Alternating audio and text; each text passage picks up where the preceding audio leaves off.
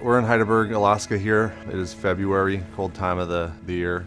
Just like many other lost traditions, seal hunting to the Haida people was once a very important part of our society and our food system. I think a lot of practices that we've had traditionally are lost now. This hunt was very, very special to me because I've always held such high interest in hunting seal and figuring out how to make use of this part of our land that is so prevalent in Haida culture.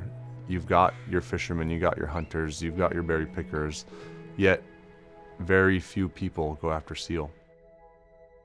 One of our most prized possessions in our community of Hydaburg is our totem pole park. It displays all of the major clans that came and gone from Hydaburg. In the centerpiece of our totem pole park is a carved rock, a couple hundred years old, of a seal. Not a lot of people know why it's there, but obviously it's there because seal held some sort of significance to our people. It's real important that we use that symbol of the seal as a way to get back into that subsistence lifestyle and then start to use that energy source to continue to fuel ourselves into the future. So much was lost over time on just this process. It wasn't just a simple type thing. It was a family thing, it was a social gathering, planning for the future, sharing knowledge, you know, just a tradition that's just passed down.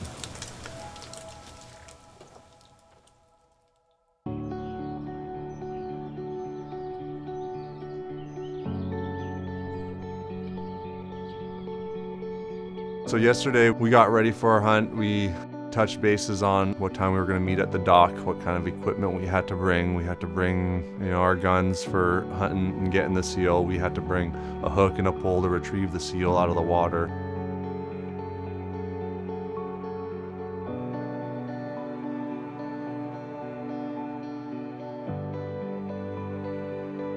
We had dressed all warm and ready for a day of hunting on the water.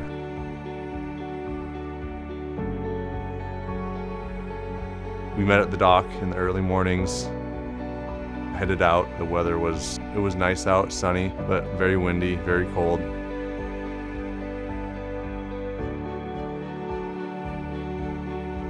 And we went and checked a couple spots. We looked at some otters. We finally got to a spot where we were seeing a couple seals, so we put one group of us onto a rock and played the waiting game, while another group on the boat went out and ran around the seals in hopes that it would push one in close to us to where we can get a shot.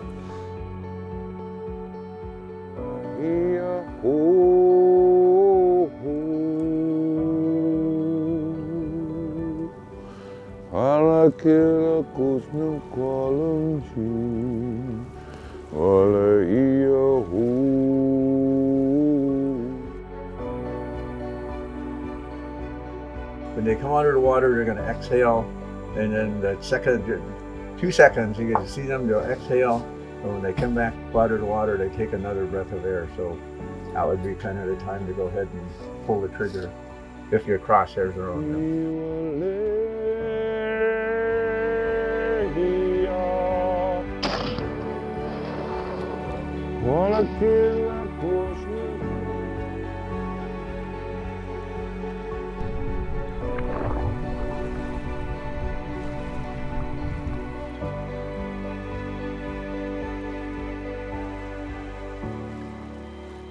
And it played out just like that. We ended up getting a seal in shallow water. It didn't sink, thankfully, and we were able to retrieve it. And then we just went on to processing it, cutting it up.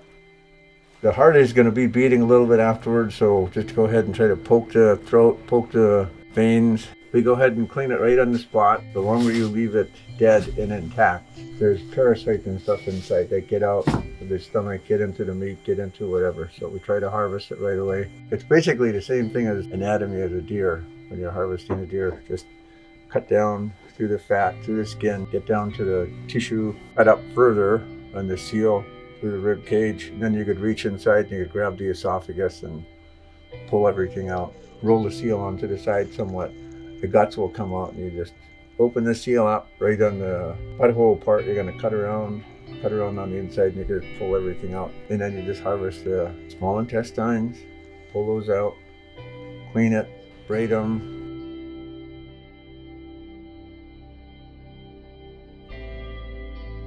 We continued to cut it up and process and quarter it out, we call it, at the dock. With our seal hunt this year, we wanted to make it a point that the younger generation comes down and witnesses what's going on. And we had the Hunsonite group, that's a Haida class group. My little grandson was down there yesterday, he's 16 months old, and so he grabbed the seal, touched it, he got a smell of it, and so just a little bit. So we would try to pass it on to youngsters.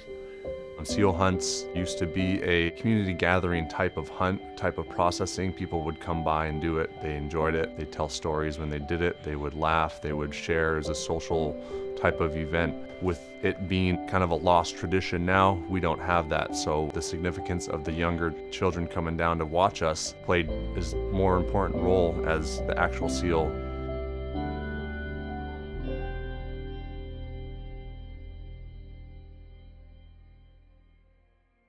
And then after that, it brings us to what we got going today, which is we rendered the fat down and cut up some meat, and pretty soon going to enjoy the fruits of our labor and eating the seal meat. You harvest the seal, we're going to go ahead and get the fat into chunks like this. Just cut it into smaller pieces. Just put it into a cast iron pot under heat. And then the heat itself is just going to extract the fat that's out of it. Render seal fat like this, probably 15 minutes. If even that, on a low heat. This is already rendered seal fat.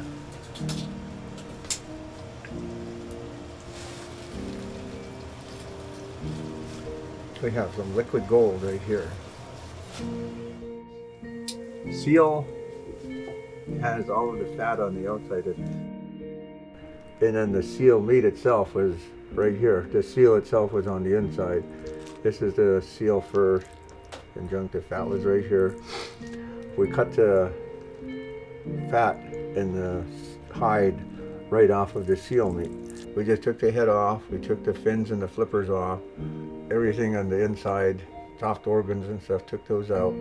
This is the backbone, cut the ribs off, and we're just going to take these and cut them into even smaller chunks. The ribs and stuff are going to be yay long or so. We'll just cut those right down the center, cut them into smaller pieces, the shoulders and everything, just into manageable chunks.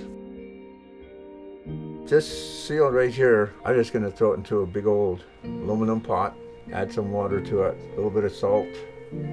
Some folks even use salt water to cook theirs in, but I'll just do that. I'll just put a little bit of water, a little bit of salt, and then just bring it to a boil, and then run it down to a slow boil for 4 hours or so. A lot of folks just cook theirs hour, 2 hours. Folks liked it a little better when I cooked it a little longer. It made the meat just a little softer to chew on. Otherwise, yeah, you get tired jaws and such chewing on the meat. 2-3 months after the salmon run, December or so would be a good time, on up to April, May. Not much salmon around, so seal is going to be nice and mild, a good mild flavor to it. Versus when we get a salmon, lots of salmon around, they eat a lot of salmon, you're going to get a really strong gamey taste out of it. A lot of folks don't care for it that way. There's a lot to eat out of a seal, and each thing can feed a family of 6 easy. The hide itself is used for a decorative thing. Creative people can make a whole pile of different things out of this, from hats to vests to gloves. We go out and we harvest it and we cook it, let folks know, they show up.